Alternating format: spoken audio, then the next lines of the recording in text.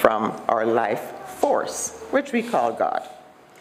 But when we are immersed in any creative activity, we literally reconnect with and recapture our sense of wholeness and well-being.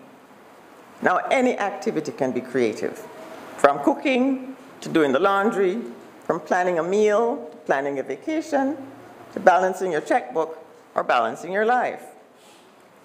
Writing in his book, Consciousness Unfolding, Joel Goldsmith says, and I quote, "The only reason that you or I, individually and the world collectively, experience disharmony and discord in the form of sin, dis-ease, and death is the belief that we are other than God being. The moment we realize that God is the reality of our being, we no longer need what anyone else has.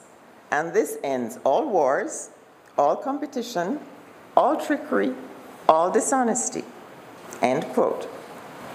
So instead of disconnecting from our source, we need to disconnect from the past and all the accompanying baggage. Our Declaration of Principles states, "We believe that the universal spirit, which is God, operates through a universal mind, which is the law of God, and that we are surrounded by this creative mind, which receives the direct impress of our thought and acts upon it." So we are not separate entities at the whim and fancy of some external puppeteer.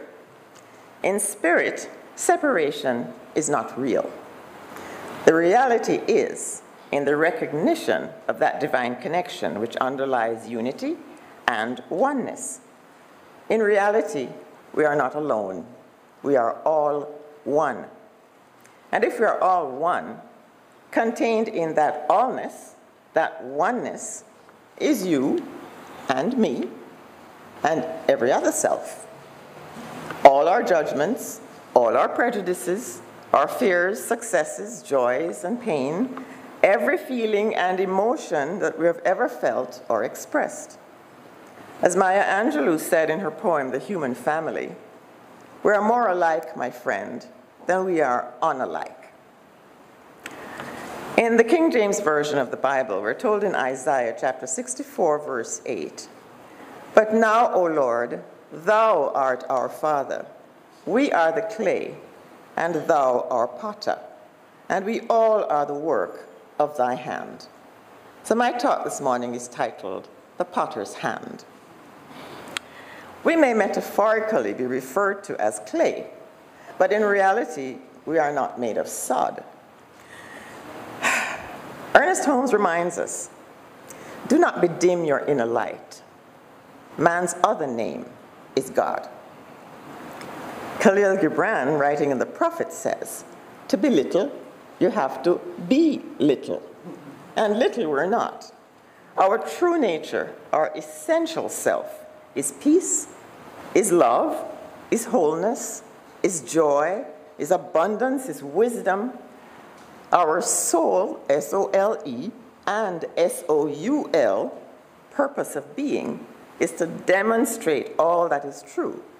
And all that is truly true is God, and God alone. And God is within us. Therefore, all the qualities of God are already within us." So what would cause us to feel diminished, disconnected from the source of our very being? Perhaps a lack of faith or trust, a loss of confidence from some experiential badness, not knowing, as in not being aware, or maybe we're not doing the necessary work to replenish and restore, not paying attention to the upkeep of our spiritual nature. You know, the things that we love to talk about: meditation, take classes, read books, have fellowship, do your journaling. All of these are tools to keep you in touch and to boost our spiritual nature. Repeat after me. I am an undaunted, inspired, creative expression of infinite mind. I am an undaunted, inspired, creative expression of infinite mind. the whole Spirit of God is in full action through me. Got that? Let that sink in. Clay, as many of you know, any of you ever worked with clay before? Okay. Clay is an extremely malleable material with infinite potential and possibility for creative expression, limited only by the imagination and skill of the potter. I'll let you in on a little secret. Most of you know that I'm a goldsmith. I design jewelry. What many of you do not know is that I started off in ceramics. As a student of our national treasure, the great Cecil Ball. Yeah. Who he almost single-handedly transformed the ceramic artistry of Jamaica. Believe it or not, I was in the same class as Norma Herrick. And we still have a good laugh about that, because Norma has carried on the tradition and the legacy of Mr. Ball's excellence. And she is now an internationally recognized ceramic artist. Alas, clay was not in my future. My efforts on the potter's wheel, well, let's just say they were an occupational hazard for the rest of the class. Because my clay would inevitably end up in someone else's lap, because it went sailing off the wheel. But I do have a great admiration for potters, and I love to watch the process, watch the potter's hands as they transform this nondescript lump of mud, pardon any potters out there, is mud, into something that is exquisitely beautiful as they massage it and caress it and punch it and pinch it, and before you know it, there, voila, there is this delicate elegance or this voluptuous sensuality. It's magical. It's magical. It's a kind of work that you have to be physically involved in. You cannot talk about doing it. You have to be in the clay in order to create with the clay. You have to let it squish through your fingers and become one with the material. Metaphysically speaking, if we are the clay, that's substance, and God is a divine artist at work, the potter shaping and reshaping, fashioning this substance into something beautiful, then the result of the artist's work really is the expression of the self that the artist is, correct? As all artists know, what we create is an extension of our deepest selves when we are in total surrender to that creative process. And it doesn't matter what area of the arts you're involved in. Singing, dancing, cooking, that's an art too. When we are in the process totally, we forget everything else and we are at one with the source of that creation. Likewise, we being created in the image and likeness of God must possess all the qualities of God, because God is in us, working us up like the clay, right? The creation cannot be separated from the Creator. The simple truth, and it's very simple, is that God is right where we are. Right here so. Right here so. Not in some far-off, inaccessible realm of space. The divine life is in everything and in everyone. We cannot truly be separate from it except in our own minds through our own limited thinking. Whither shall I flee from thy presence? If I ascend into heaven, thou art there. If I make my bed in hell, behold, thou art there. But at any time, we can make up our minds and decide to live from the realization that God is all there is. When we declare we are created in the image and likeness of God, do we really mean it? Do we know what it means? If we believe that God is all, and we are immersed in it, saturated with it, surrounded by it, what is there to fear? How can we fear anything about life? There is one God. There is one life, and we live it. It lives through us. The more we seek to align our thoughts with the attributes of God, the more we realize that we don't have to force or pursue anything. We don't have to fear anything. We simply recognize the presence and allow its free expression in, through, and as us. Any quality that you can name, be that love, peace, abundance, wisdom, all of it, is not accessed by pursuing it, but by allowing it, because we already have it. We generate experiences from within our own soul, and this produces according to its own kind. Now, Dr. Elmer, our founding minister, used to say, if you squeeze an orange, you're going to get orange juice, because that's what's inside the orange. Say with me. I'll say it once, and then I'll break it down. Now is the time for Spirit to be made manifest through me with joy, passion, and purpose. I am created by infinite intelligence to express myself as an extraordinary being. Now is the time for Spirit to be made manifest through me with joy, passion, and purpose. I am created by infinite intelligence to express myself as an extraordinary being.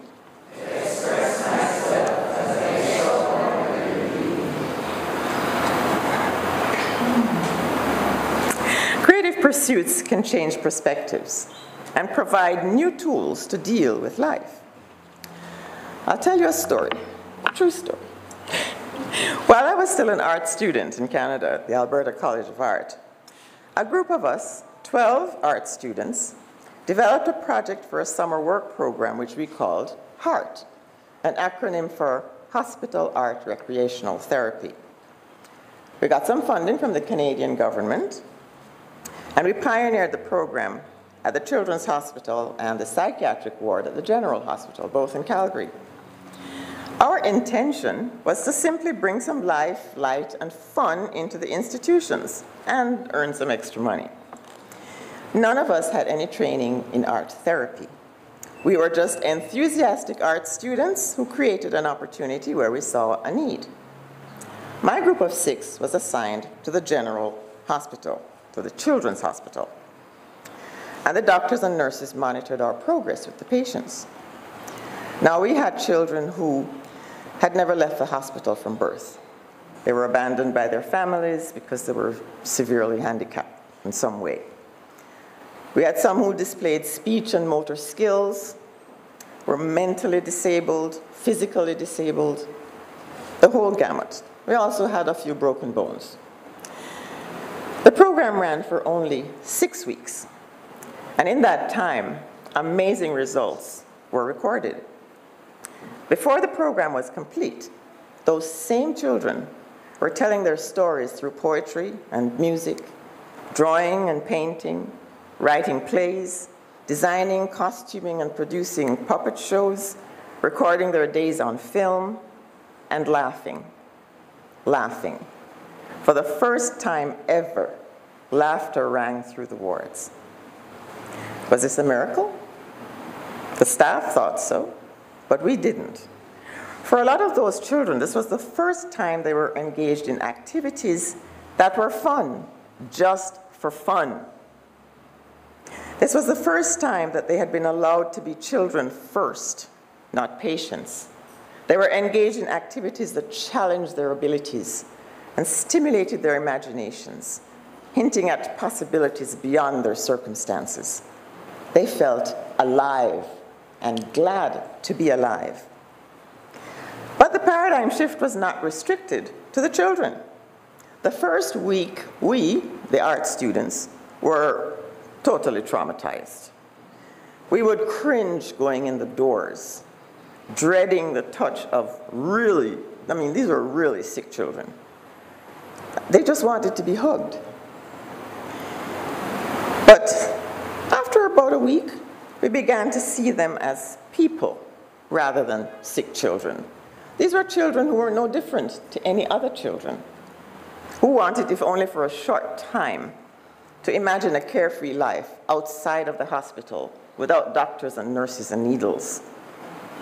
By the third week, we were greeted by bright-eyed, eager kids awaiting our next adventure. It was magical, fun. But didn't stop there. The hospital staff, they experienced a shift in consciousness as well, going from complaining in the first week about how dirty the children were getting and the noise on the ward, to by the last week, helping us to sew hospital sheets together so we could make a giant Chinese dragon decorated with paint and sequins to snake around the ward in honor of China Day, a request by one of the children.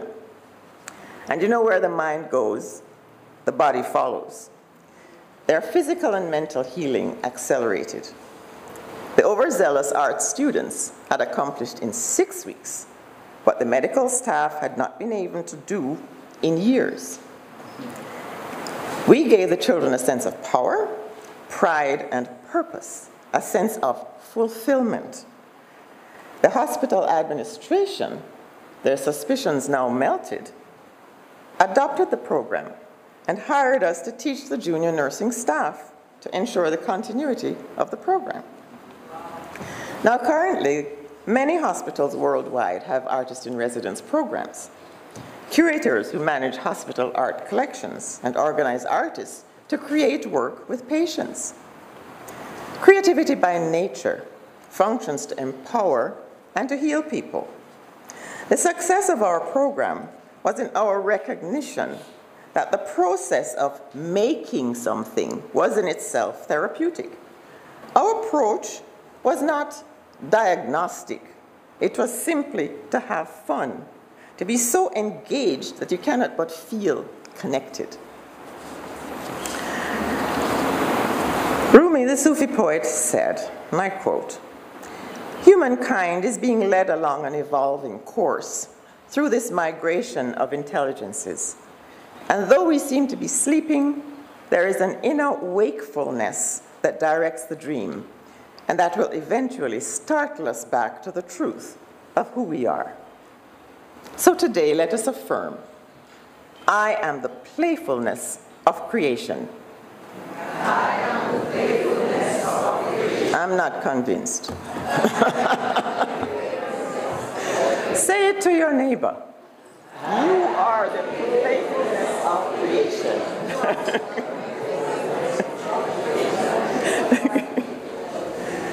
Now say, right here and right now, I allow the spirit of creativity to have its way with me. I allow creativity I allow this creative spirit to create magic through me today. I allow this creative spirit to create magic through me today. I love my life. I love my life. Namaste.